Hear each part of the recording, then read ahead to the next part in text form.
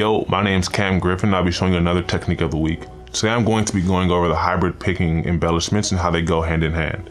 Hybrid picking allows you to have a more full and unique sound by highlighting certain notes around the chord that you're playing. A perfect example of this is the song I did with Summer Walker called Playing Games. In this song, the embellishments and the hybrid picking adds melody over a simple 6-3-4-2 chord progression in the key of D. The 6-4-3-2 progression straight will be just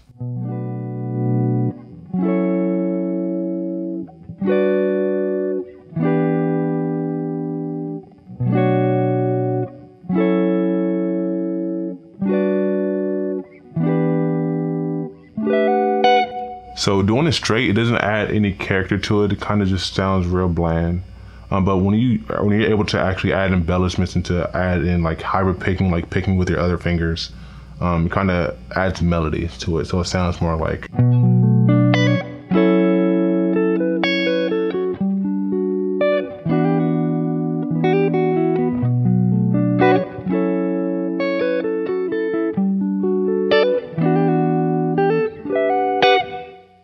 So what I'm pretty much doing there is hitting different notes that are already in that chord. So right there, I'm hitting the 9th fret on the E string. Then on the 2nd chord, I'm hitting the 12th fret on the E string. So on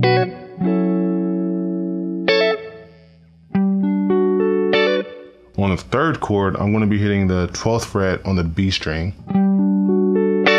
on the upstroke or pluck.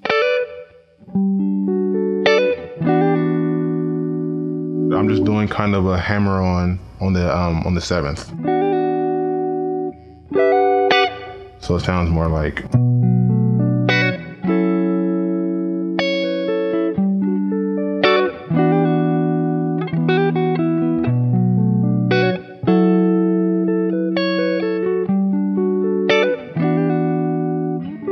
In the key of C, I'll be showing you how I would approach using hybrid picking in R&B music over a quick loop.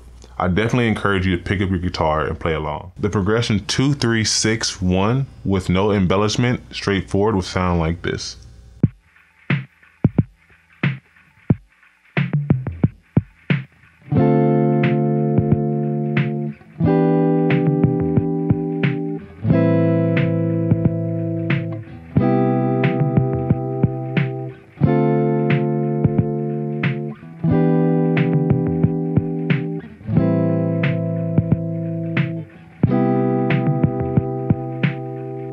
So if you notice, there's no real character there. It's kind of straight to the point. When you add embellishments and start to incorporate your hybrid picking, you'll get more of a sound like this.